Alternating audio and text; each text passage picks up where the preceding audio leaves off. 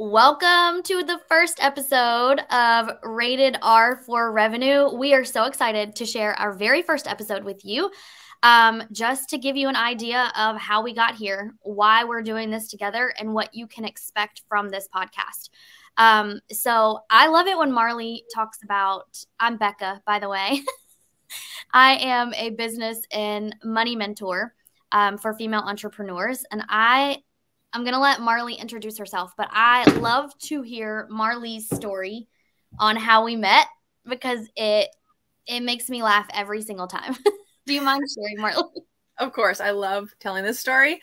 So I'm Marley. I'm a business mentor and coach and love talking about offers and messaging and all things strategy. So let me tell you how we accidentally met, and now almost 2 years later have become, the best of friends and business partners and all the things. And basically I had hired a coach who at the beginning of our relationship didn't know what I did exactly. And I had told her that I took a program to learn about evergreen offers. So she assumed that I taught evergreen offers. And Becca was looking at the time to get into evergreen offers. So she connected the two of us thinking I could give her some advice and just, chit chat, sort of mutual friends. And so the second we got on our Zoom call, we learned pretty quickly that, oh, I don't do that, but I have some experience. And so that just was like a really funny way for us to just to meet and obviously kick off a relationship with laughter, which I think pretty much sums up how we spend our days. And so we really quickly learned about one another and what we do. And we just instantly clicked and have built really, I would say collaborative businesses alongside one another over the last 2 years and supported one another and coached one another. And so it's been a ton of fun. And basically what happened after that was Becca and I ended up coaching one another, and that also happened somewhat accidentally. The beginning of that was, after our initial chat was, I was watching her stories one day, and I had heard a little bit from her about her program, Mind Her Business. And I could hear her explaining her offer, and I could hear that she was kind of trying to justify almost her offer. And it felt like she was over explaining what she did. And I was a fairly new coach at the time, and I didn't have a lot of confidence, but instantly hearing Becca talk about her program, I was like, I can help her. I know how to simplify how she's talking about her offer right now. And so I very sheepishly and tried to be very respectful, reached out to her and just said, hey, like, would you mind if I gave you some tips? I think I could really help you simplify your marketing. And you were very gracious and excited to hear what I had to say. And that was the beginning of us working together. Yeah. Honestly, I'll take any help I can get. I was not even a little bit offended. And it was honestly, when you think about someone coming to you and saying, hey, I noticed this about the way that you're speaking about your offer, it actually shed some light on like an angle that you don't consider, right? You don't consider how other people are viewing it. You're mostly considering how you are portraying it to somebody.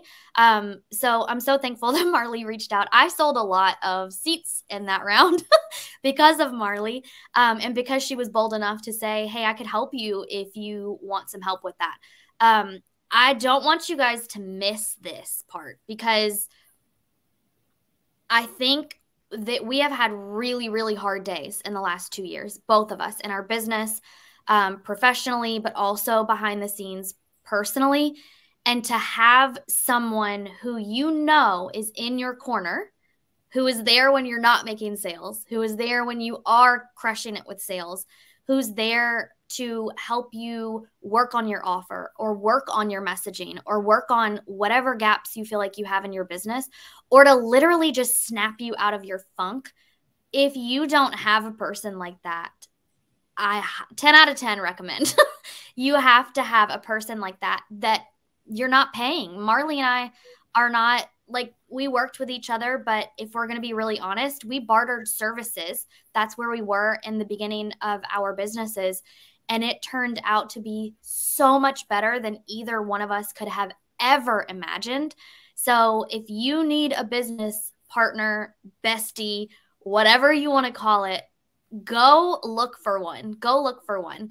I don't think that either one of us would be this far in business had we not found each other. Absolutely not. Absolutely not.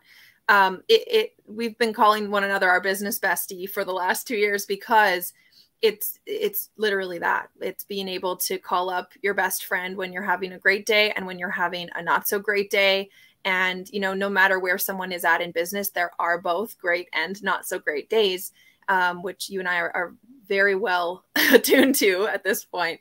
And just having somebody to be able to share those with, regardless of which end of that spectrum you're on, has been really, really important, I think, for our emotional stability throughout growing businesses and our confidence. And yeah, it's just been absolutely a game changer for both of us as new business coaches 2 years ago to getting to this place where we're launching a podcast and have multiple offers and have worked with so many amazing clients. And there's just been so much growth that has come from having a business bestie in your corner. As we are talking about this, Marley, that's the vision that we have for this podcast, to be people's business besties, to talk about the things that are not always Instagrammable, right? Talk about the days. How many days have I Voxered you or Instagram videoed you crying because it's just been a no good, horrible, terrible day? Like, because we've got another sick toddler at home for the 23rd week in a row.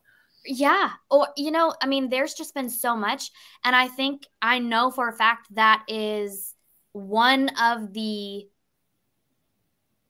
guiding factors about why we decided to do this podcast together. We think it's important for everybody to have that person. And we would love to be those people for you if you don't have a person, or even if you already do have a person. We would love for this podcast to really add value to you every single day, to remind you what you're capable of, to remind you that money can be made easily. You can keep a lot of the money that you're making, that you can still move your business forward, even when you have a toddler at home sick for the eighth week in a row with a different virus.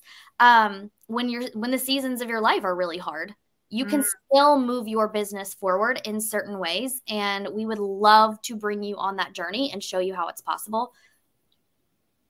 Yeah. We have so many stories we could tell. Like, you wouldn't believe the things that we've both just, I always think now when I tell a client that my kid's homesick again, that they must think I'm lying at this point. Like, it must sound like I'm making it up again. But that's just life with a toddler and running a business and working from home. There are so many things that we just don't talk about enough and see enough from people that are ahead of us, just shedding light on what's normal and what's also possible to navigate.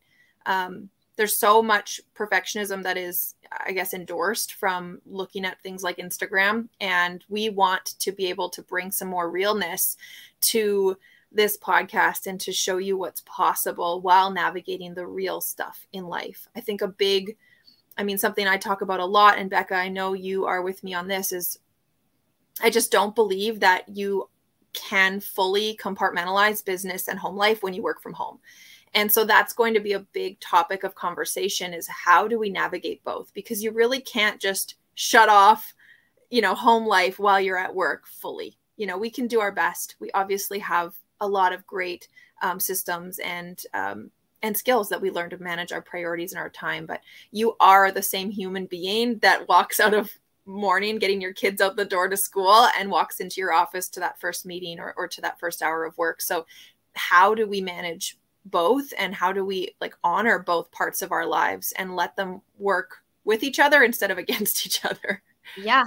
Well, touching on that perfectionism piece, the point that we want to make, I mean, my notifications just went off right in the middle of this podcast. And who has never been in a meeting when your notifications went off accidentally, right? we're going to keep it moving. You're going to hear dogs barking. You're probably going to hear kids crying, screaming, laughing, running in the background.